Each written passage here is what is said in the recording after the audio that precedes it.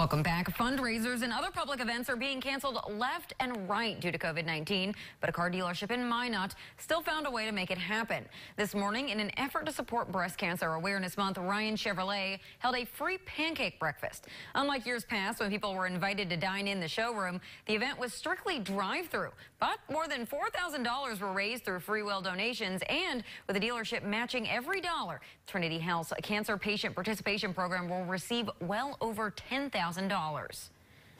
I have to tell you, I'm so proud of Minot because they are coming out in droves. They understand what this is. They understand how important it is to give back.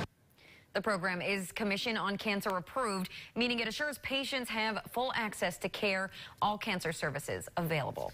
Let's take a last look at your forecast.